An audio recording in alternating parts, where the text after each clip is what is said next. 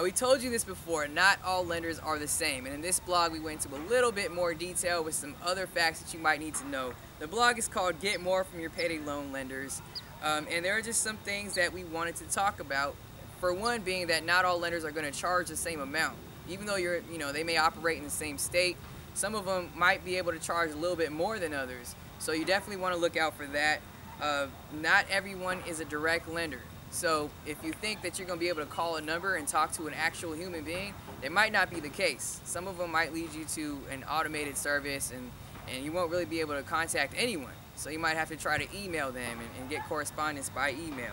And not all of them follow state laws, and there are reasons why they don't have to follow state laws. They might be an offshore lender that just happens to service your state, something like that. Keep all this in mind, guys. Read the blog. There's some very important facts if you're in the market for a payday loan, and hopefully we're helping you out. See ya.